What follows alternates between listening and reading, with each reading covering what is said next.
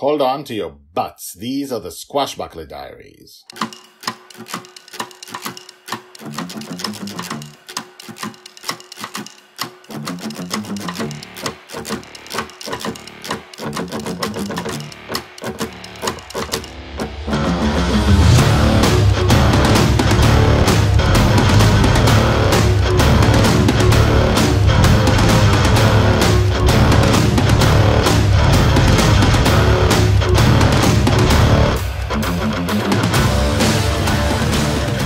Welcome back.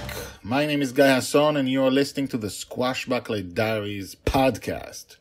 We are following Shelley's life in the dream, and season 1 is all about ages 2 to 6. Season 2 will be 6 to 9.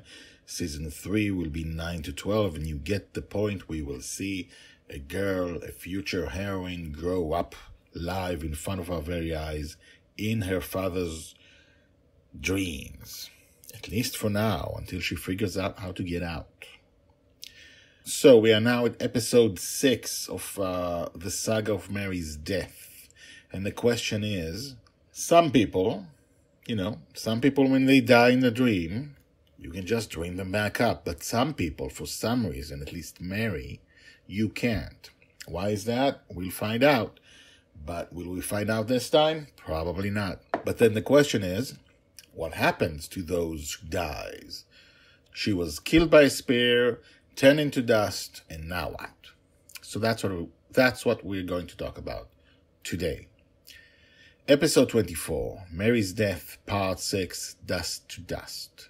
Joy's age 2.5, told by the Red Dragon. Dragoness, actually. On the night of Mary's death, after Dragonfather disappeared to his waking world, and while Dragon Little was talking to a new friend in the infinite prison, the dust that had become of Mary when she died still lay on the deck of Bonny's Revenge. But not for long. Wind came and swept that dust away. Wind came and swept that dust away. All the dust was gone with one gust. The dust twirled in the air as the breeze of old air flew to where old air flies and new air comes from. My hiding place.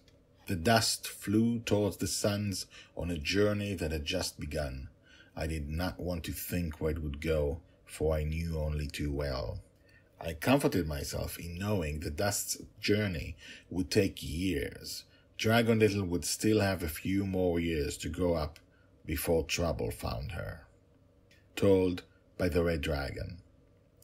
Hashtags Mary, Dust, Joy, the Red Dragon. So, Guy here again. This was a super short Squashbuckler Diary episode, but it is full of questions, of answers, and more questions, and I will not get into any of them. Rest assured, we will talk about everything. When the time comes, you're going to know what happened, what the Red Dragon is talking about, but not today. So, join us tomorrow on the next Squashbuckler Diaries when we move past Mary's death and go to another part of Joy's daily life in the dream. And now, the credits. The Squashbuckler Diaries are written and read by me, Guy Hasson. If you want to know more about the Squashbuckler Diaries, check out the website, GuyHasson.com, which is GUYHASSON.com. The theme music is called Brass Gentleman and is by Thomas Herudek. I will talk to you again tomorrow in the dream. Ahoo! Okay, sorry about that.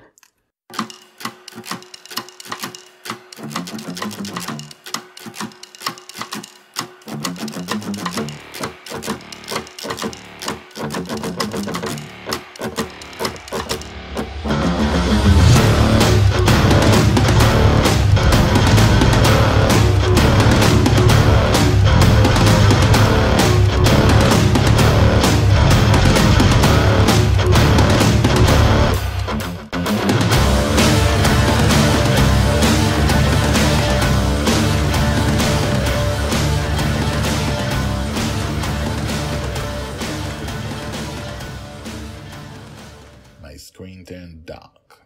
You can do it. You can do it. Give me light. Let there be light. Thank you.